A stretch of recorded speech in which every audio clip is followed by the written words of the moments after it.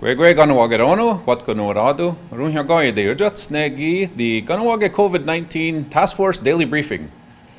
You know, Lisa Westaway and Lloyd Phillips, the Executive Director of the Kahnawake Hospital and the Public Safety Commissioner, have a difficult task. They have to be the spokespersons on behalf of the Kahnawake Task Force. The task force itself has a difficult task. They have to make decisions on behalf of the entire community, decisions which don't always please everybody.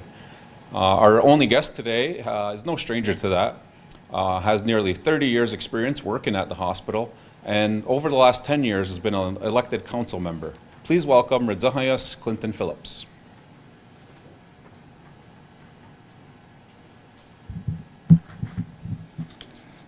Thank you, Neil, for that. Hi, folks from Kahnawake and those watching from far away, as far as I know, even in the Philippines. Hi, Belle. Hope you're being well. I just thought it was time for me to come on. As everybody knows, the task force is not a political entity, and I think it's important for every now and then for the political body of Kahnawake to show its face and lend support to what's happening with the COVID task force. You know, I don't think anybody wanted to be a part of this committee going back to January, February, and maybe even the first week of March. Nobody thought we would be in the position we are in, not just Kahnawake, but the globe itself. You know, this is really uncharted waters. We are sailing at night with no lights and no sail. So, I mean, you know, things happen in a very quick manner.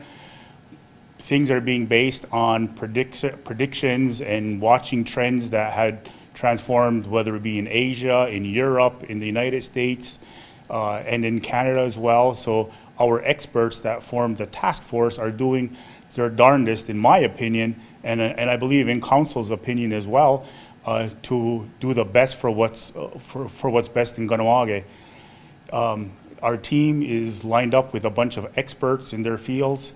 They know what they're doing, but again, you know, I can wager that none of them, you know, applied for this job to be on a task force and to, you know, look at what's happening across the world and come to conclusions and recommendations for the safety of our people and the safety of Kahnawake. I don't envy them one bit. It's a job that I would not want to have to take on and still have the burden of everything else that they have to do in their regular job. So I just wanted to discuss something of that nature about supporting the task force and the recommendations and the decisions that they make based on scientific fact and trending across the globe. You know, it's very scary right now if you watch different American, especially I watch a lot of American news, and what you're hearing happen you know, in New York City, what's happening in Florida now, what's happening in California, what's happening, you know, in Asia. It's disturbing because the world has never seen something like this, and how quickly it infected the whole globe is somewhat scary. And we in Kahnawake, when we created the task force, our job was to minimize the impact on Kahnawake and of course the healthcare system itself. Recently I was at the Royal Vic Hospital, and let me tell you, COVID is alive and well over there. I was informed by one of the physicians there that one of the hallways that I was in happened to be loaded with stretchers that were COVID positive, and to hear these people cough and the amount of pain they were in was scary, to say the least. I think a lot of people in Kahnawake have, you know, whether it be on Facebook or different types of chats that are going on in the community and gossip, if you will. A lot of people think that, you know, people are making too big of a hype of this and that it's not really as bad as we are making it out to be. And I'm sorry to inform you that is wrong. This is scary, this is dangerous, and for a large degree, it is somewhat, at this point, worrisome. It hits, I think when it hits you close to home, I think you really change your mind. Or, you know, with me and my family, you know, recently my niece, my beautiful niece was diagnosed COVID-19 positive, and she's fully recovered now, and she did tell her story to Kahnawake Rono a couple weeks ago via this outlet as well. And she told her story, but as a family member to her, You have no idea what those 16 days were like for my family, for my sister, her mother, for my mother and father, for my siblings, you know, worrying every single day, every single night, is she going to be okay? And did her children get infected from this disease? So when it hits you, when it hits home to you, you tend to look at it in a very different light. I do see people talking on Facebook and saying, "Oh, I'm dying to go shopping in Plattsburgh. Oh, I want to go to. I just want to go to the movies and resume life the way it was." Everybody wants to resume life the way it was. Are we going to be able to do that anytime soon? I don't know. It doesn't look like it's going to happen within a week or two. So I don't know. You know, and I think before people start, you know, I put a post on Facebook myself saying that people are crying to go shopping, and they're crying because they can't go to their favorite restaurant and sit down for 2 or 3 hours. But then look at the other side of that coin. We have people in the community who are crying because they can't properly bury their dead. We've had several people pass away in the community since the beginning of COVID-19.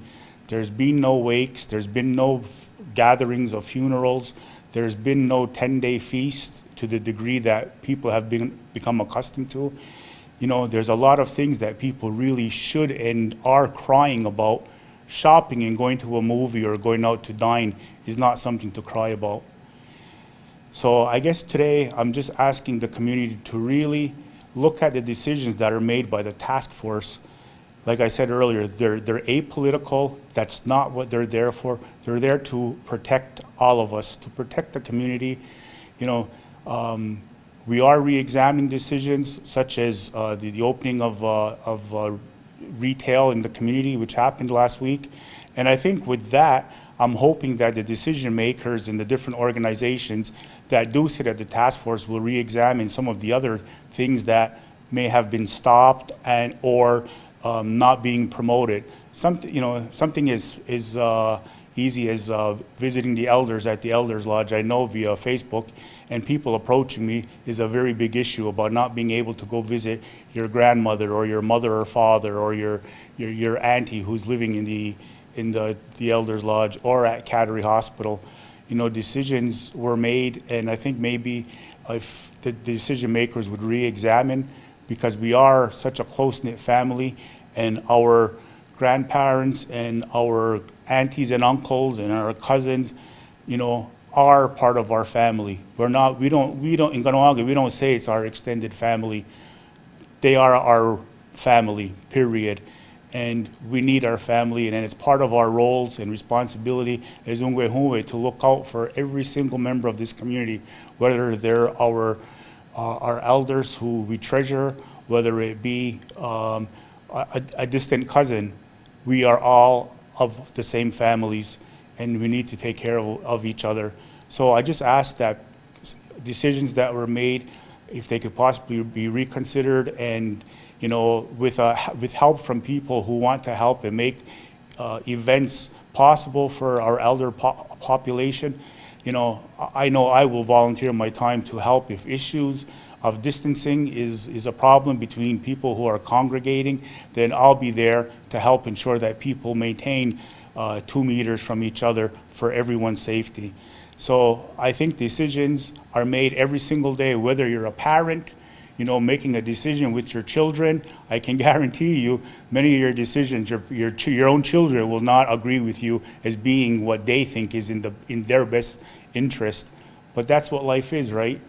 Whatever your job is, whatever your workplace is, decisions are made, whether it be by you or your supervisor, and you have to toe the line until, you know, another decision comes along and changes that. So my voice to you today is to be patient with everyone, to acknowledge the fact that we are doing the very best that we can in a terrible, terrible situation. And again, nobody asked for this. And I want Kahnawake to know for a fact that just about all of Quebec and very much a large part of Canada is looking right here, is looking at Kahnawake. What we do, how we do it, and why we do it, and who we're doing it for. People are congratulating Kahnawake on our efforts, you know, what we're doing, and you know, I can go on and on and on. The simple fact is, again, Kahnawake is at the front of everything. Again, Kahnawake is the example across Canada on how to do something right. And that, at the end of the day, I think is something that Kahnawake should be extremely proud of. I know I am. And with that, I thank you for your time. I thank you for listening, and I bid you a good day. Kahnawà. Ratsénhaienhs Clinton Phillips, Kahnawake. I think what Clinton's, this is actually a really good demonstration of the task force and how it's not a political entity. Clinton's an elected official, and he just talked about having the task force asking them to re-examine their decision. Yet at the same time, he's respecting their decisions. And this goes to show you that it's not being pushed or driven by the council at all. It is a non-political entity, as he mentioned. I mean, if you look at other task forces, you know, you look in Canada, you see Justin Trudeau, he's the face of it. Legault, he's the face of Quebec. Here, it's two people who are not part of the MCK. I mean, Lloyd Phillips has a somewhat arm's length role, but they're not part of the MCK as elected officials. So I think for that, it's a good demonstration of how this is set up. On a smaller level, you may want to look at it as you know, running a store. You know, you have a store manager.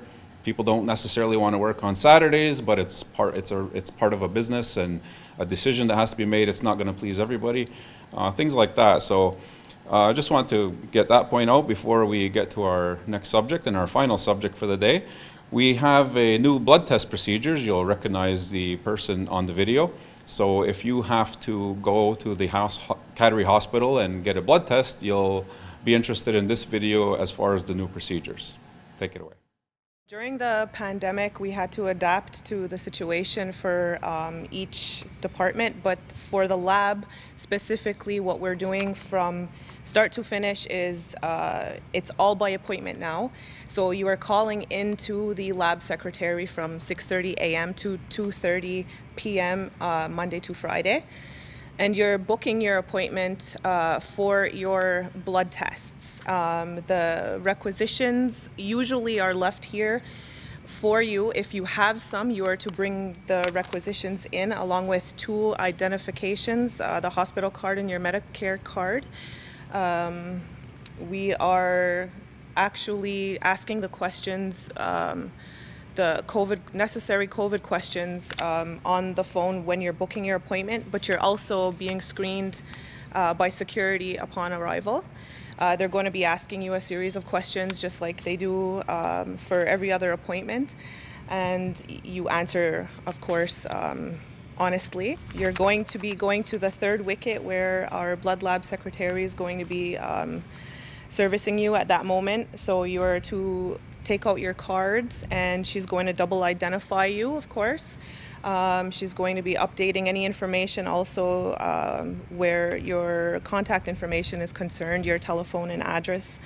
From there, she's going to, if you have your requisition on you or if it's with her, she's going to be ordering your tests. She's going to be giving you back your requisition paper as well as the labels for the tests you're getting done.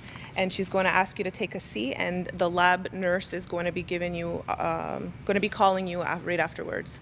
The lab nurse is actually wiping down the chair and all necessary equipment right after and in between each patient.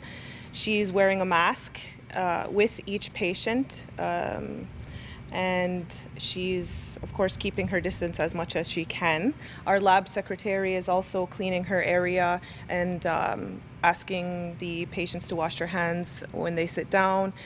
She's not physically touching the card. She's wiping down the area and surfaces, and our housekeeping staff is right behind her. We are accepting all Kahnawake for blood tests at this moment during this pandemic, and we're asking all of the non-community members who use our services if they could just access their local CLSCs during this time for their blood tests. when they call in for an appointment, they're giving a specific time to come in. We are asking that they respect the time. They don't come in any earlier, or they don't come in later. They might be refused if we are already backed up, and that's because at this time we are trying to limit traffic in Cattery. The number to call if you want to book an appointment for the blood lab is 450-638-3930, and it's extension 2304, and it's our lab secretary, and that's between 6:30 a.m. and 2:30 p.m. Monday to Friday. For that, so those who need a blood test anytime in the near future, pay attention to those new measures. Just a couple of notes before we sign off for the day. We had the post of the actual broadcast yesterday was posted accidentally as a position, a new job position for an executive director. So what happens is sometimes Facebook has this algorithm where you see the word executive director and it automatically assumes you're posting a job. And so that's how it was kind of put. We accidentally pressed yes, and it went out like that. We have since changed it. There isn't a job posting right now. There's the executive director was a mention of Natalie Bova, who was one of our guests. So we apologize for that. There was a message coming to the task force about delivery persons coming into the territory for different things and not respecting social distancing and different things. The task force on occasion will call the company, but really it's your prerogative. If people are coming in your home, it's up to you as an individual just to tell them to keep their distance. It's definitely your right to ask them to keep that 2 meters, and also to, if they need to wear a mask, if they have to get within 2 meters of you. So that's all up to you to say that. But if you do have situations and you want to report them to the task force, you may. They are flooded with calls and emails, but you know they'll help as much as you can. In this case, they did put in a call to the manager. The manager took care of it. So it just goes to show it's a cooperation thing as well. The last thing, we'll be back tomorrow. Monday is usually a busy day here in the task force after the weekends. And we thank you all for coming, for coming out today. And I know it's Sunday and you're enjoying yourself, but we look forward to seeing you again tomorrow. And with that, I bid you a good day. Kahnawà.